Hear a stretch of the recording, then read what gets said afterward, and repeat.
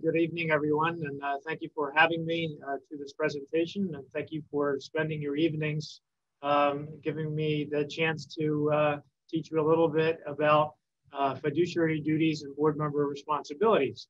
So what I'm going to do is I'm going to share my screen, which will allow me to put my PowerPoint on. And as Julia said, if you have questions during the presentation that pertain to a particular slide, she may punt the question to me. Otherwise, I think I'll go through the presentation fairly quickly so that you each have the opportunity to ask questions and get something out of it rather than just me talking for the entire hour. So if I click this button, you should all see a presentation now. Is that working so far? Yes. That's great. So we're going to be talking about board member duties and responsibilities. The word that we use here is fiduciary. And you hear a lot about board members having fiduciary responsibilities. So what does the word fiduciary mean? So it's a derivative of a fancy Roman word, but essentially what it means is that you act on behalf of somebody else, not on your own behalf. So you have a duty of care and a standard of care as a fiduciary to somebody else. And that standard of care also requires a duty of loyalty. We'll talk a little bit, and you'll hear a lot of times you hear about, well, what does it mean? What is the standard of care?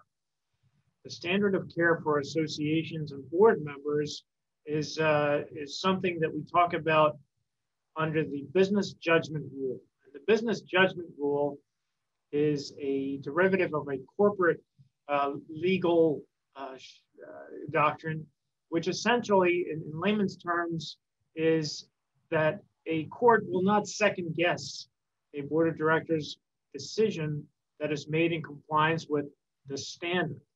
So what is that standard? The standard for associations under the Uniform Condominium or Uniform Plan Community Act is set forth in section 3303 of the Uniform Condominium Act, or the sister statute, which is the Uniform Plan Community Act. In that case, it would be section 5303. But essentially, this is it right here.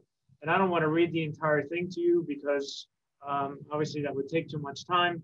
But again, it uses the word fiduciary relation to the association, and that as a member of the board, you must perform your function in good faith in a manner that you reasonably believe to be in the best interest of the association, and with such care, including reasonable inquiry, skill, and diligence, as a person of ordinary prudence would use under similar circumstances.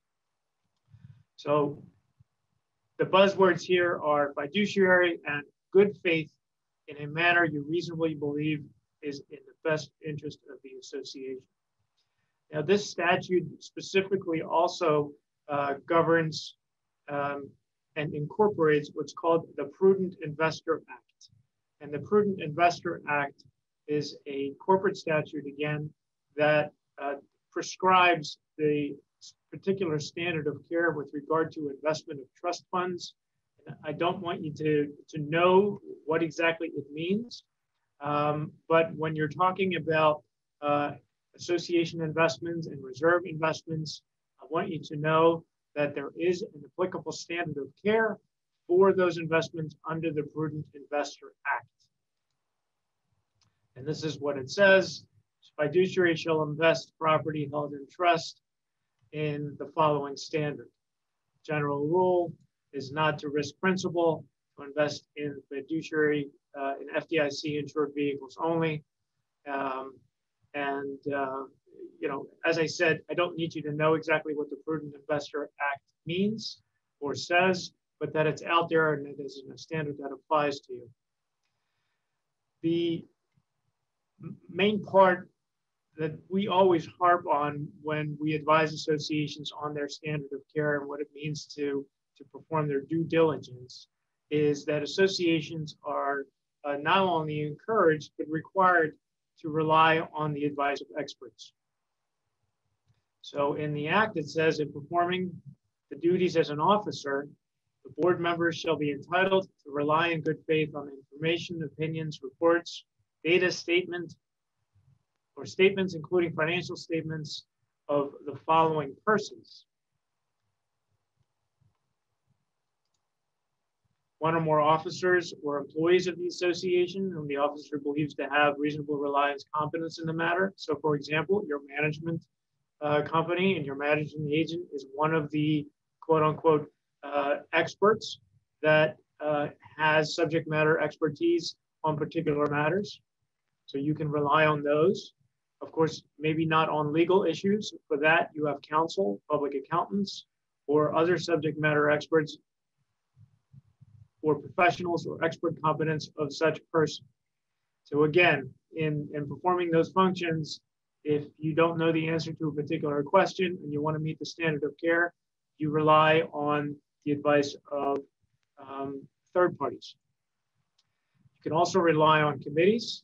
Committees are sometimes helpful when engaging questions that you may not have the answer to because you don't have the feel of the community in matters of perhaps aesthetic control, or what do the unit owners want when we renovate the clubhouse? Would they like an additional card table? Those are the kind of things that you can task committees with, and on whose advice you can partially rely in making the decisions. So again, reliance on experts examples: management company, managing agent, your arborist, landscaper, or your roofer, subject matter experts such as lawyers, accountants, insurance professionals, and engineers.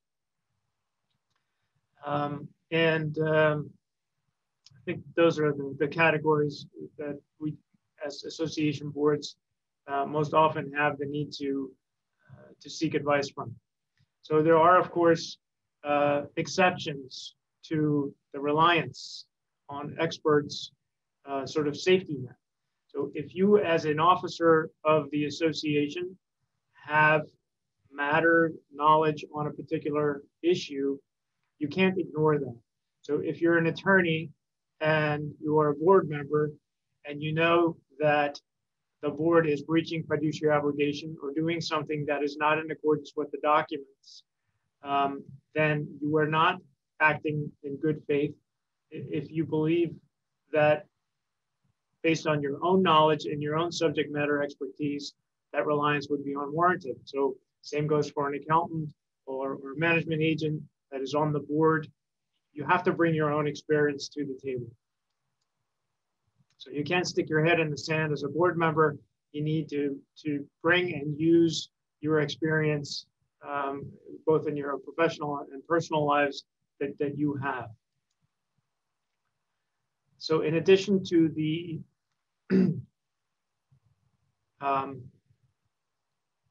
standard of care, you have a duty of loyalty.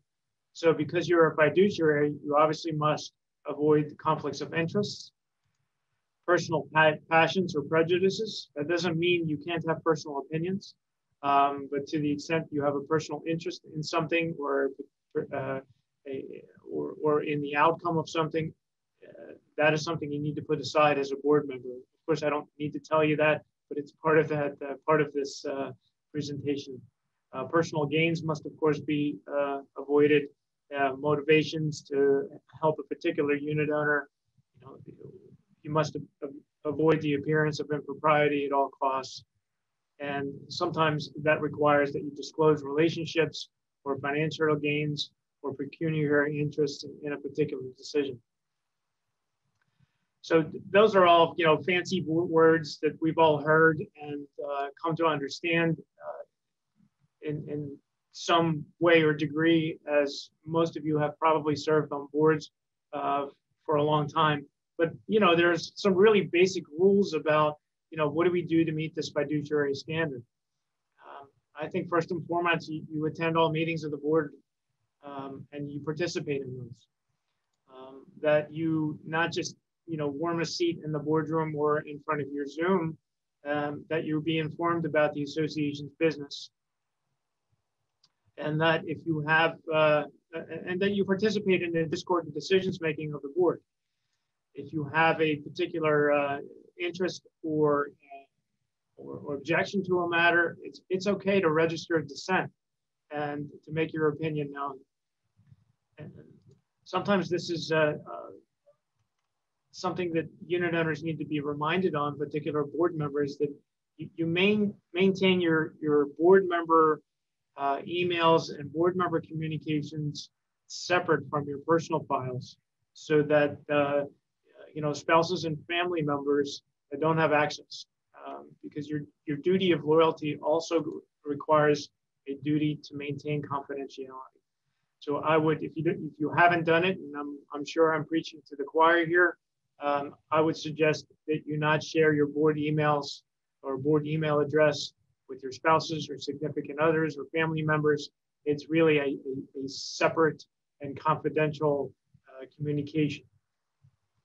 We can have an entirely lengthy seminar on what should be done by email or via email or voting via email. And we can talk about that separately some other day. But it's important to remember that the confidentiality and the duty to maintain the loyalty to the association does apply to your emails.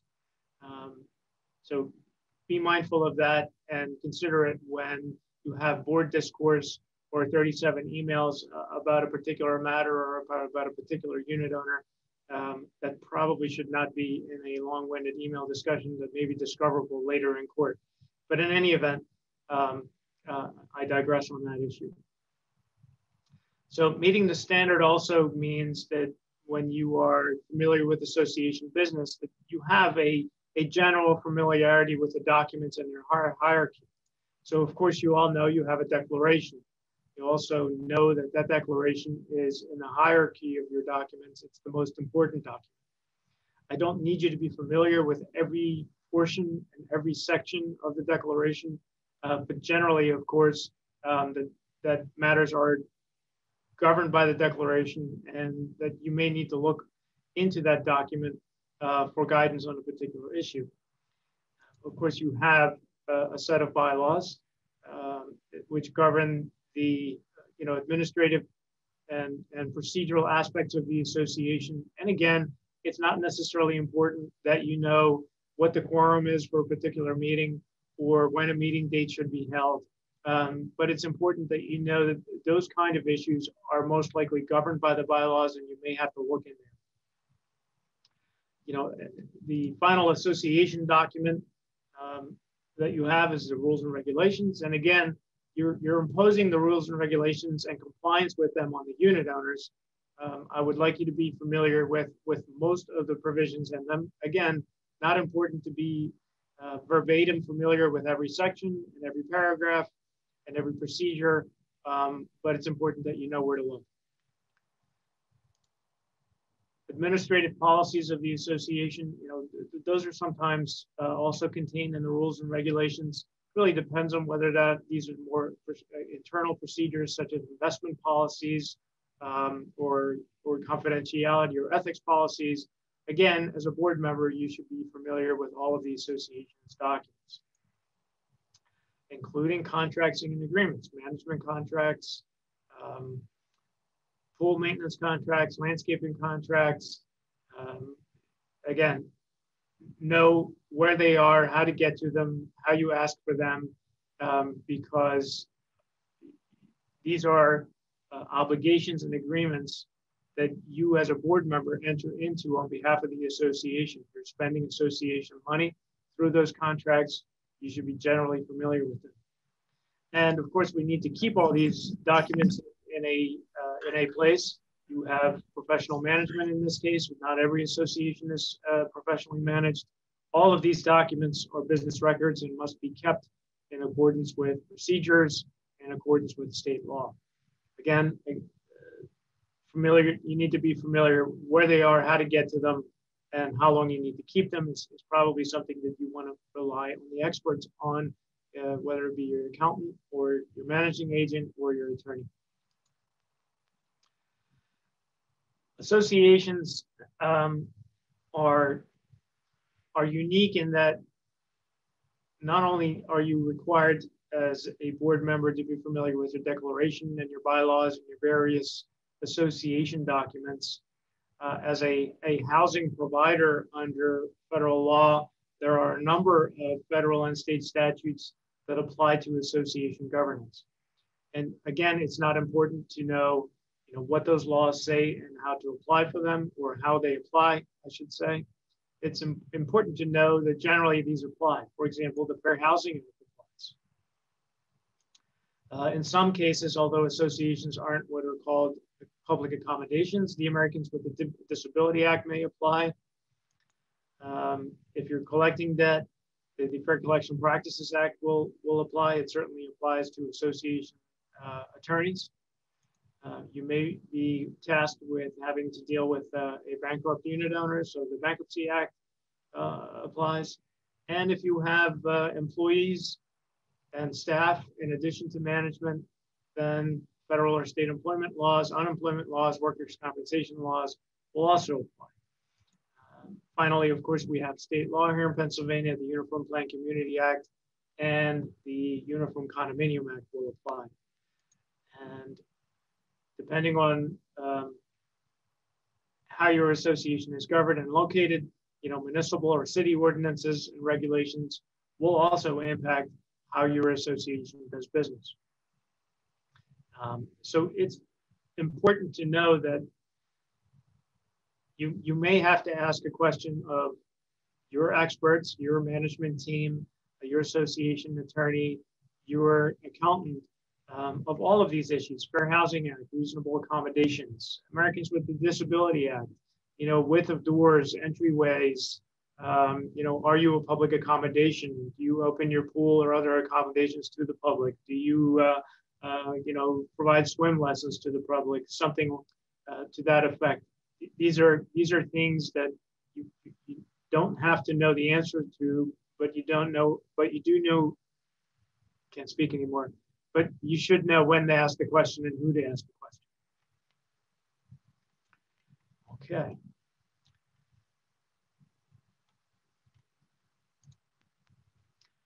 So how do we apply the standard of care? So what's most important is that the action of the board is authorized pursuant to applicable laws and the governing documents.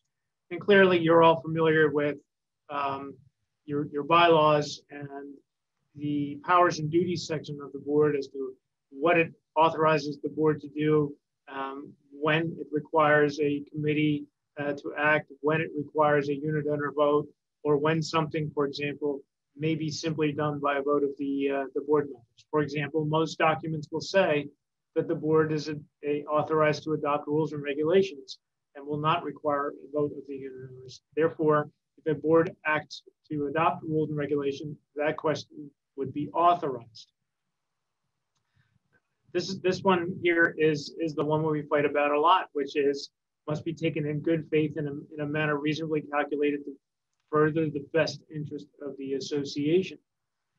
So sometimes it's difficult to determine, what is the best interest of the association as a whole, and we look at it the other way. So action must be free from fraud, bad faith, or self-dealing, and reasonably calculated to address a matter that needs to be addressed. For example, if you have a lot of violations or a lot of dog issues, you want to adopt a rule and regulations about dogs, that certainly would be in the best interest of the association, and you have the power to enact such rules. The fraud, bad faith, and self-dealing are kind of self-evident, but it is a standard that we need to be aware of as well. If you meet that standard, you are granted a limited immunity. So what happens is that the executive board and its members shall have no liability for exercising their powers, provided that they are authorized and are exercising good faith and in a manner reasonably calculated to be in the best interest of the association. So that provides two kinds of immunity. First, it protects the board members from individual liability. So if the board member meets the applicable standard, they cannot be individually held liable for a decision that has gone back. And in addition to protecting the board member individually from the liability, the action that meets the standard will generally not be overturned by a court of law. So it's a two-prong immunity. And both of those things are important, especially now that when we talk about, you know, what do we do during COVID-19 and what does a board member have to do to protect the interests of the association? And if it doesn't, do board members have individual liability? And the answer really comes back to the standard of care. Did you meet the standard of care? Was the action that you took authorized? Was it calculated to be reasonably in the best interest of the association? And if it was a subject matter that is beyond the board, did it consult with experts such as cleaning vendors or management team or their attorneys, or for example, the municipality on how to meet that standard of care? And if it did, then the board members should not have individual liability, and the action will be protected and upheld by a court of law. So that is important, and that's why we talk about the standard. Did you meet the standard of care? Did you act? Did you meet your fiduciary obligation? So I've said a lot of things, and I've talked about a lot of buzzwords and things like that, and I know you must have a lot of questions, particularly about, you know, your personal experiences and maybe a particular issue. And I know in the last couple of weeks, I've been getting a lot of COVID amenity reopening questions. So rather than continue to talk on the standard of care, I would love to take some questions and really have you get some practical knowledge and advice, and you know, something to take away from this presentation. So I think this would be a good spot to kind of do that. Thank you. We had a couple questions come in the chat that I'll just go on and announce. And then if anybody else wants to ask questions, you can feel free to raise your virtual hand or put them in the chat and I will announce them. So the first question that we got was related to basically professional advisors. So is our snow clearing company considered experts when they ask if we want an ice check? If we say no, does that mean we did not rely on expert opinion? And does that make us liable if someone falls because of ice? If the snow company relied, I mean, did you ask? I guess it depends on whether or not you asked for the advice or this advice was given, and you have to determine, you know, is this the snow company doing its job? Is the snow company trying to protect itself, or is the snow company trying to make money? And I think you need to determine where you are in the process. So if there is ice out there and it continues to snow, and somebody slips and falls, you will get sued. The snow company will get sued as well. And the reason they ask for these checks is to protect themselves later, because they're going to be defendants in that lawsuit. So what they're going to send is, I told the board that I should do a snow check, or whether or not they wanted a snow check, and they said no. They didn't authorize for me to go out to spend another $100, and therefore you can't blame the snow removal company for not going and salting. So it's a little bit of everything. So you need to make sure that when that kind of question is sought, it's kind of a loaded question, right? So you want me to go out there and kind of check whether there's ice? Well, we know there's ice. What does the contract say? Is this something that they're supposed to be doing anyway? Is this something that's being charged extra? And you know, is it freezing temperature out, or are they just trying to make more money because tomorrow's going to be 50 degrees and right now it's 40 degrees? So it's a great question, and it's going to depend on the circumstances. And I think you need to decide, look, it's been snowing or raining. It's right around freezing. And the last time the snow company was here or salted anything was, I don't know, more than 12 or 24 hours ago, maybe it's not a bad idea to protect both the association and its insurance policy, and of course the unit owners from a slip and fall, because you don't want anybody getting hurt, apart from the fact that you don't want to get sued if anybody does get hurt.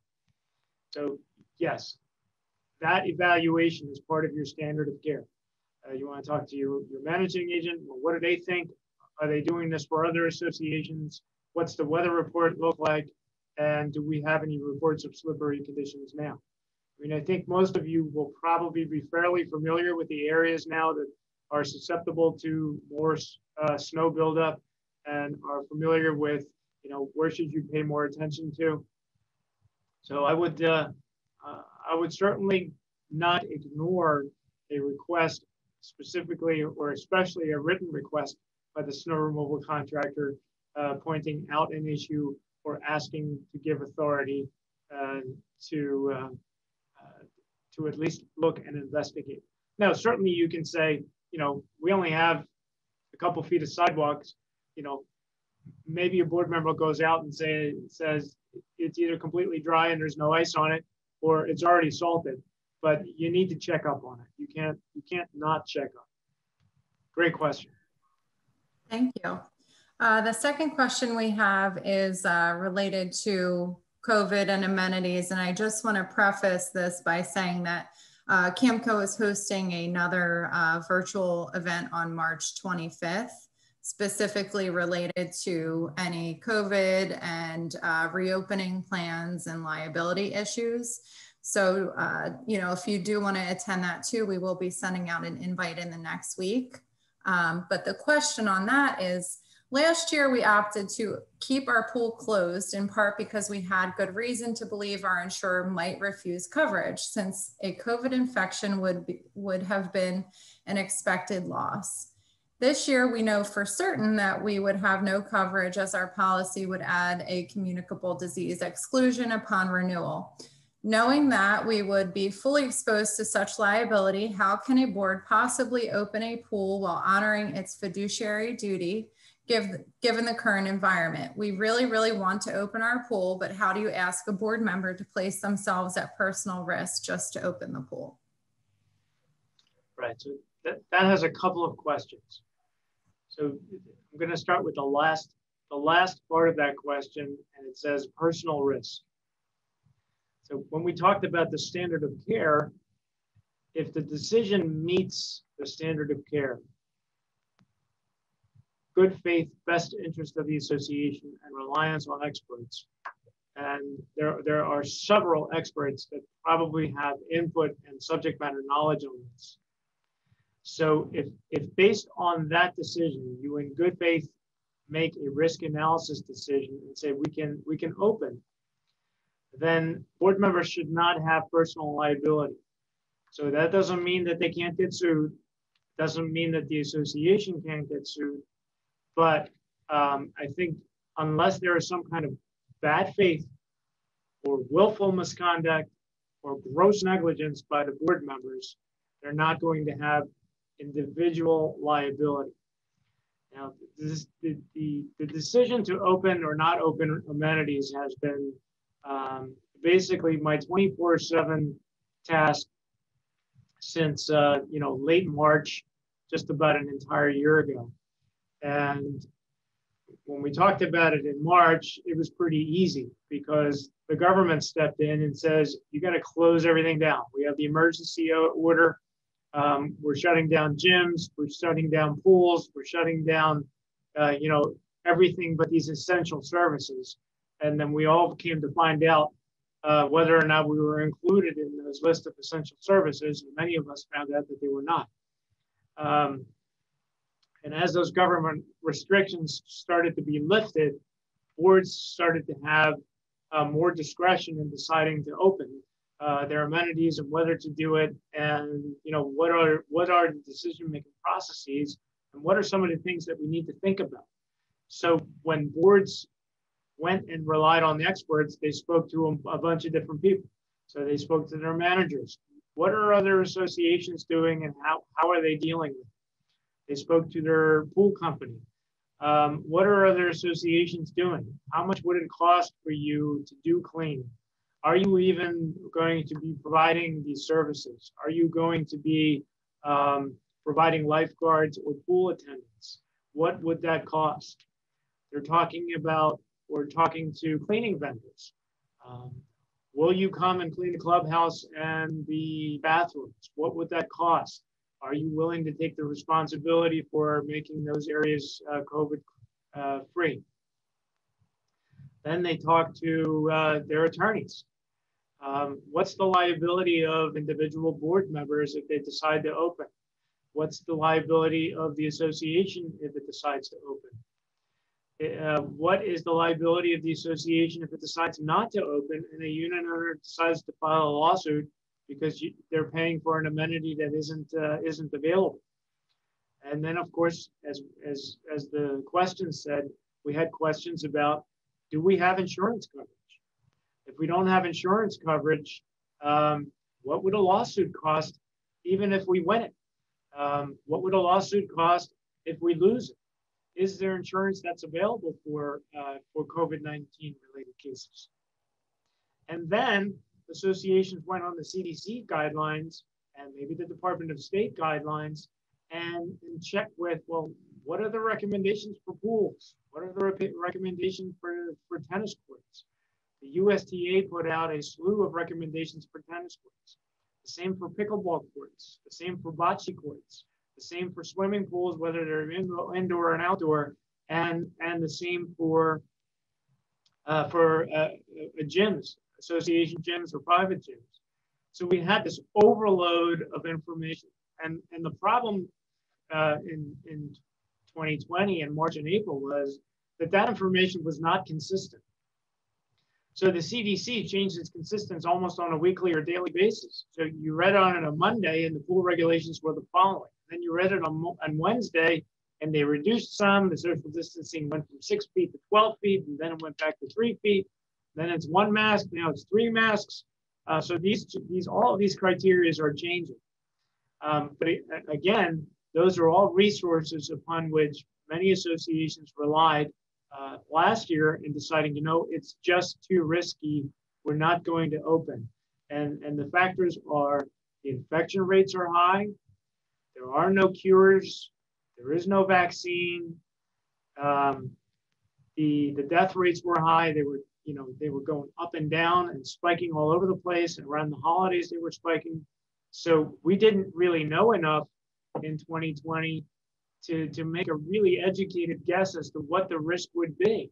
We also didn't know whether or not any of these courts or legal systems would have tolerance for 19 cases. It's a kind of really novel new thing. Will the courts, what would be the standard of, what would be the proof, the burden of proof? How do you prove that somebody got it at the clubhouse or at the gym or at the pool?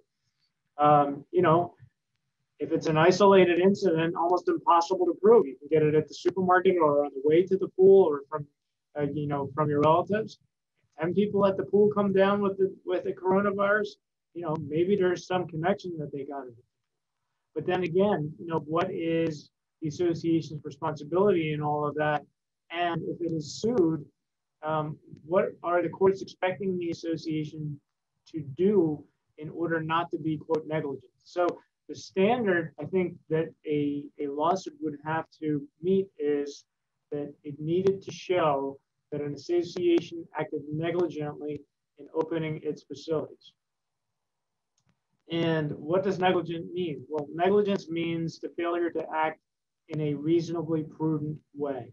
So we already talked about that. What does reasonably prudent mean? You have all these different guidelines that you can rely on. And there are associations that have opened their facilities that did exactly what some of the private entities did. They decided, okay, I know I don't have insurance coverage. So we know that there's a risk of a lawsuit, and we know that the lawsuit is probably going to be expensive even if we win it. And they said, okay, so let's assume we're going to have one lawsuit and it'll cost $100,000 to defend. And then they looked at the CDC guidelines and they said, okay, so we can meet all of those CDC guidelines for swimming pools.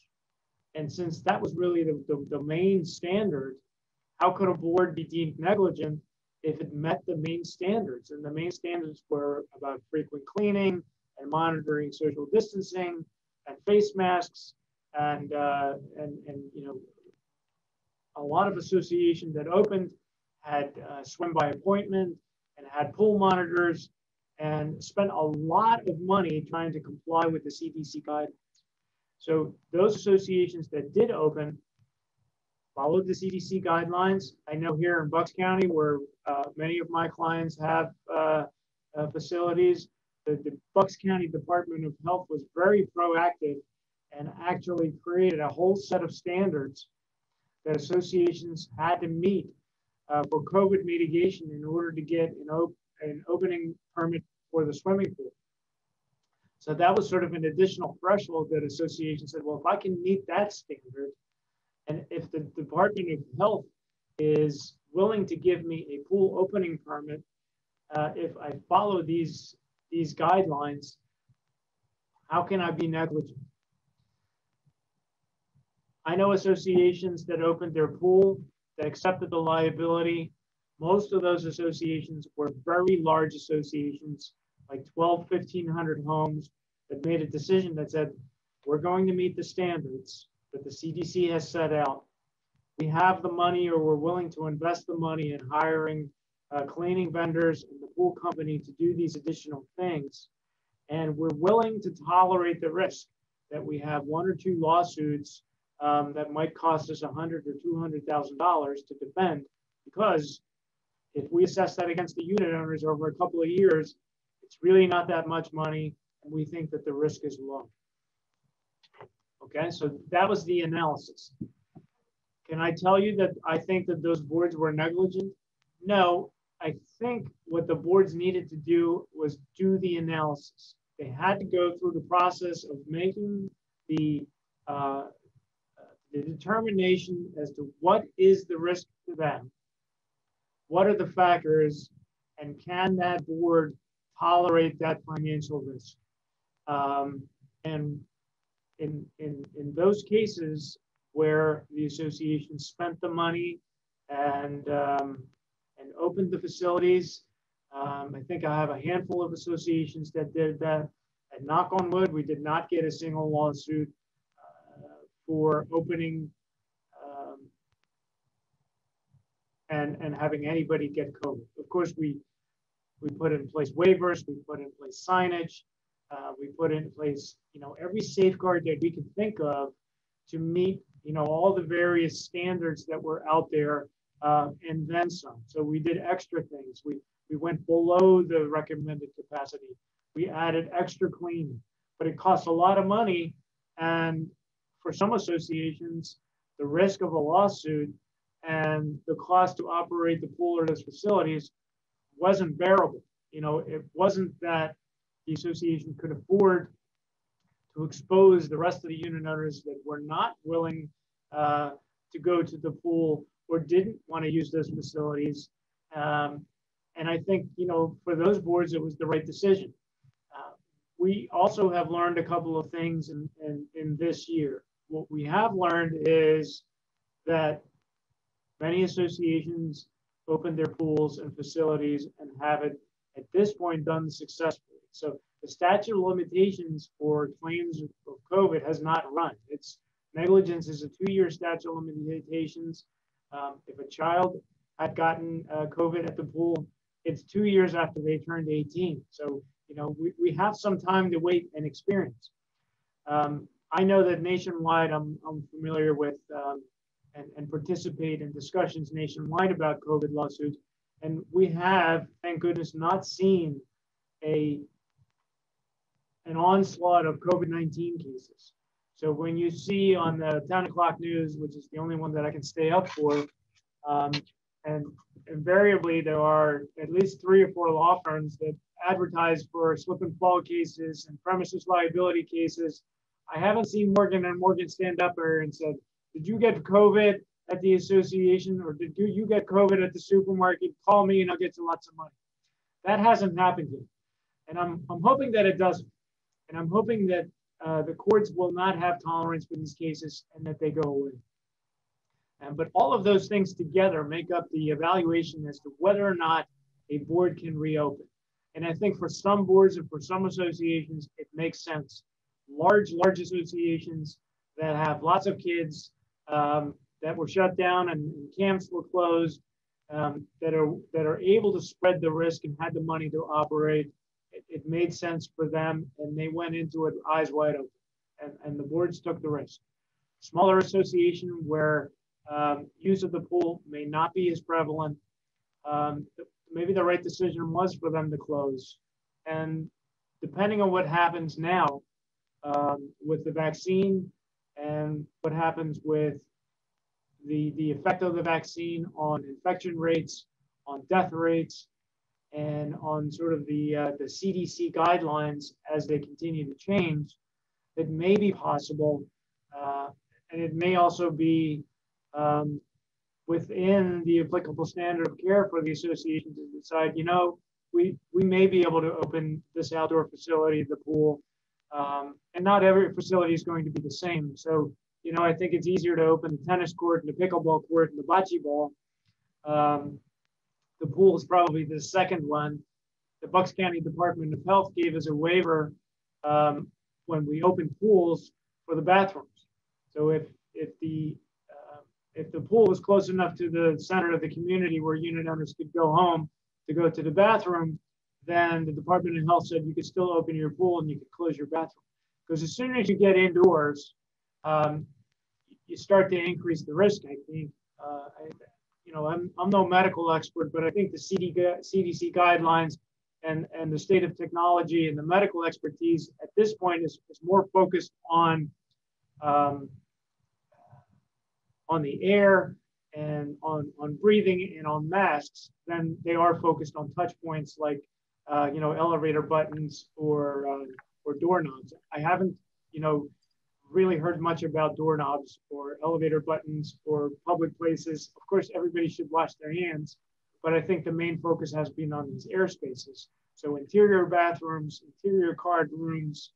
Of course, the gym, I think, is the last place that I would open at this point, unless you have a separate HVAC system or some real mitigation capabilities. So I hope that I didn't bore you to death with that the answer to that question. I think ultimately the answer is it is not necessarily negligent to open the facility if you do it within the guidelines and knowing what the risk is and able to spread that risk. You will not have insurance for these claims. It could cost you $100,000 to defend one of these claims, win or lose.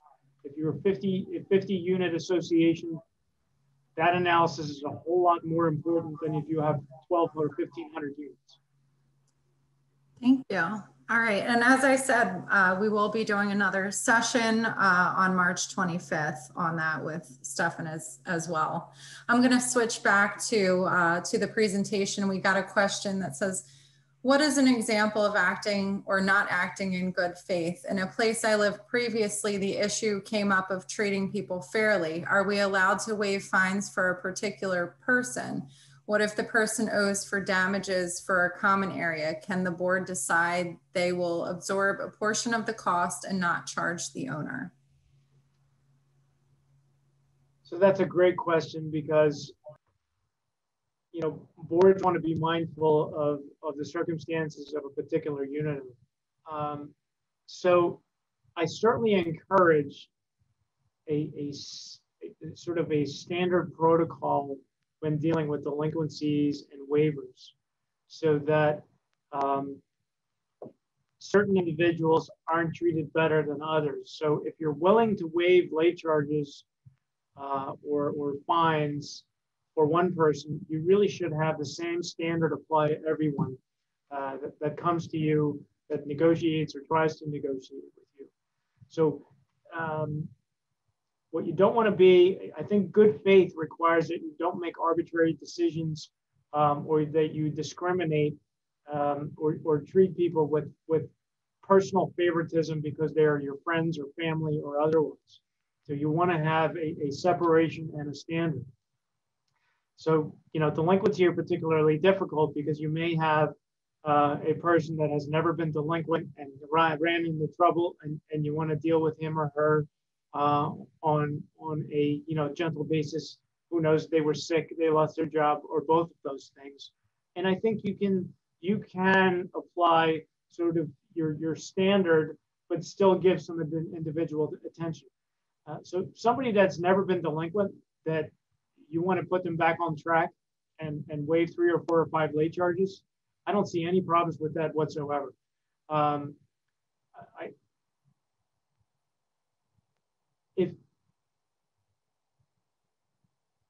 do I put this?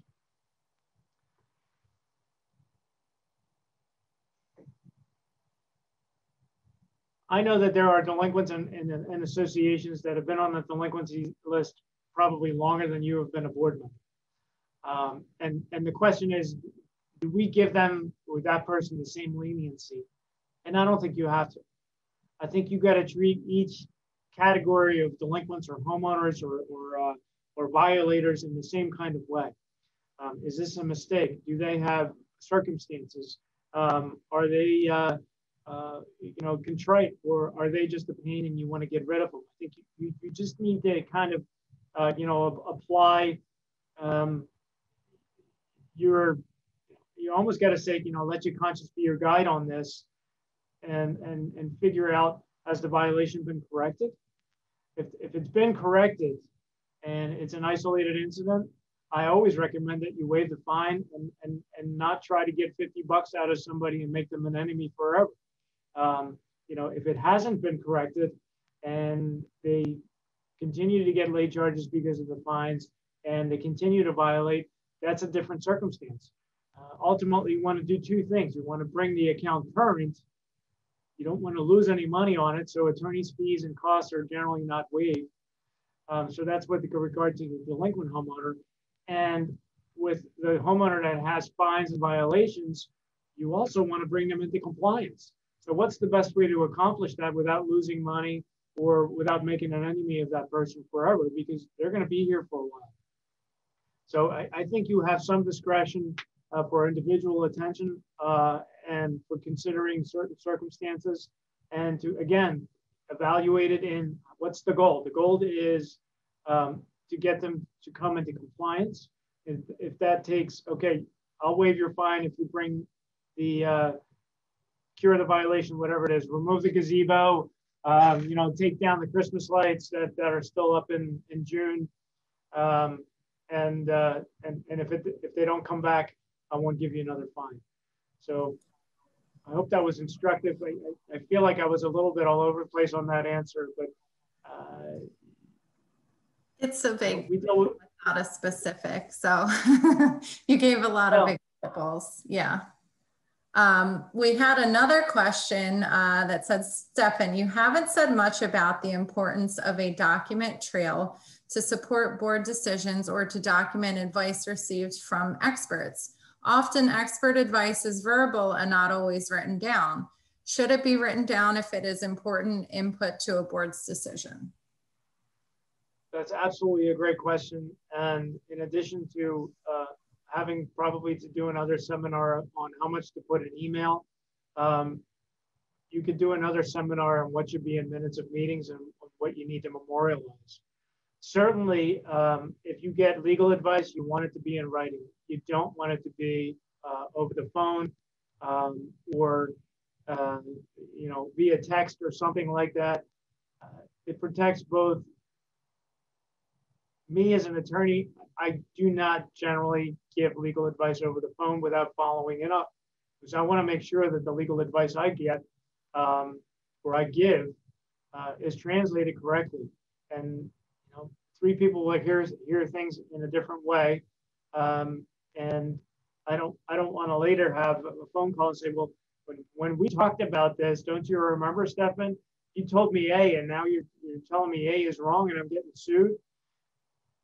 Get it in writing, and if I'm wrong, then you can certainly blame me for making the wrong decision or giving the wrong advice, but that's your insurance policy. Your insurance policy is, I requested advice from the expert, I got it in writing, and here it is. I think the same applies to accountants. And it really depends on the decision making.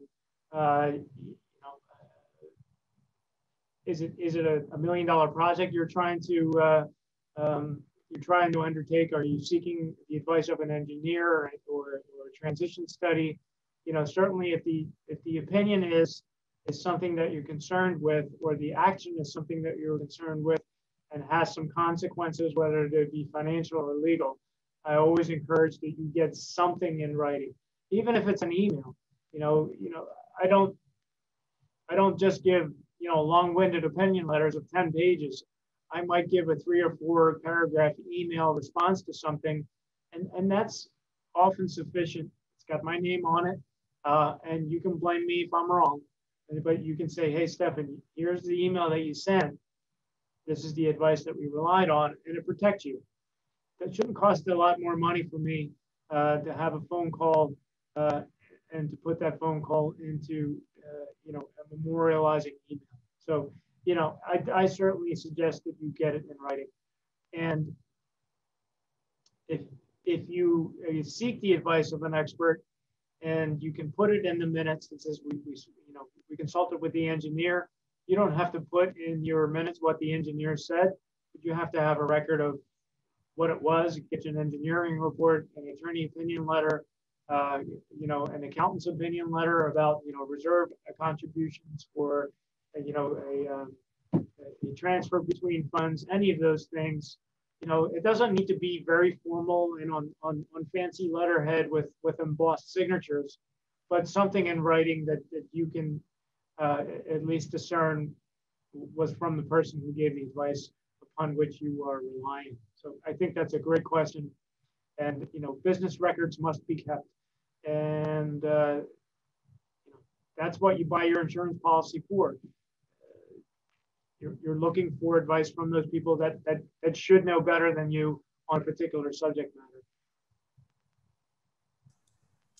Great, thank you. All right, since we have about 4 minutes left, I'm going to try to combine 2 questions.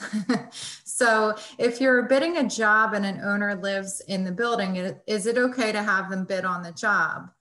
Example, if they're an electrician or an interior designer and you want them to help with a project. And then the second part that I will combine is, are we more liable when we rely on the expertise of a board member who is an attorney, accountant, engineer than if we go to outside experts? All right, so the first question, I generally recommend against using either board members or individual unit owners as vendors for associations. Now, if that person has a company or some type of entity that would otherwise, apart from being a unit owner, be eligible to bid on a particular project, then I think it's okay, as long as that relationship is disclosed not only to the board, but all the way through in the bidding process. You don't want to be accused of friendships with that board member and kickbacks, whether they are, those are the kind of things, especially when it goes bad, that you will be accused of. I know you were friends with Charlie, and yeah, he owns a big company, but if you weren't friends with him, he would have never gotten this contract. But, if they meet all the bidding criteria and, a solo electrician will probably not have workers' comp, will probably not have the kind of liability insurance that you as an association would want. You really need to be careful and make sure that that person has all of the independent credentials, especially when he lives within the association. The second question was about relying on board members and their own expertise. I think it depends on, on the board member and the expertise. We talked earlier about as a member of the board, you cannot leave your own expertise and your own knowledge at the door or stick your head in the sand on something. I represent a lot of associations with a lot of attorney board members, and generally none of those attorney board members will want to render an opinion on behalf of the association and subject themselves to additional liability that they're not getting paid for. So depends on how simple or complicated the task is. I always recommend seeking independent advice on any important issue because, you know, as I said, it's a little bit of an insurance policy. We relied on the advice of experts. We paid for the advice of experts. That person has a liability policy. If things get screwed up, we can sue that person, and we have some recourse, or they have insurance to cover damages. If you're relying merely on a board member's advice, they're going to be covered by the D&O policy, but they could subject themselves to personal liability. You know, whether they work for a law firm or giving you know, CPA advice. I think you should probably keep those hats separate if you can, and if the issue is of any consequence. You know, I mean, obviously, if it's a simple matter that is on top of the association board member attorney's head or accountant's head, and it's, you know, it's right off top of the bed, top of the head, then I think it's okay. But if you need a formal opinion, you should go outside. Great. Well, I'm sorry we couldn't. I don't have a hard stop. I can answer another question unless you want to end. It's okay with me. Okay, no, that's fine. So, okay, well, this is an interesting one. Can Stefan share a few examples of when a board was successfully sued and the mistakes that were made that exposed the board to liability? So we get breach of fiduciary cases all the time. And most of the time what happens is the D&O coverage will step in and defend that board member or that association. I have not seen, except in cases where a board member stole money, personal liability on a board member. That doesn't mean that it doesn't happen, but it's very rare because the burden of proving either willful misconduct or self-dealing or gross negligence is pretty high. And then while association board member decisions have sometimes been overturned because there's a conflict of interest, there wasn't proper disclosure, they didn't rely on experts, they didn't do their due diligence, or they ignored the declaration or bylaws, you know, sometimes a decision of the board will fall. That does not necessarily mean, though, that a board member is individually liable for that decision. So it's pretty rare, I would say, for a board member to walk away and having to pay an attorney individually, not only for defense, but for indemnification or any damages like that. I'm not going to tell you that you're totally immune from lawsuit or damages, but I will tell you that it's pretty rare. Okay, regarding conflicts of interest, in the case of a realtor that sits on the board and wants to continue to sell real estate within the association, what safeguards can be put in place to avoid conflicts? There are concerns of unwanted solicitations in the event of dues lapses, indicating a possible foreclosure. Also, the use of the agent of a third-party partner approaching the resident. Overall, the use of inside information. Yeah, I certainly think that that's a bad idea, and to have somebody serve on the board that could have a pecuniary interest in the association as a whole, and certainly gain personally from confidential information about unit owners and their personal finances and collection action. So, you know, I would certainly caution against it. Sometimes there's nothing you can do about it, and those individuals will be in your association. All you can really do is, when decisions are made, is you could register your dissent on a particular matter where you think that that unit owner is not acting in the best interest of the association, but acting in his or her best interest. You want to bring it to the attention of the entire board if the circumstances get to be a bit hairy, or bring it to the attention of the association's attorney and say, can we get an opinion as to the impact of this board member's professional life on the association?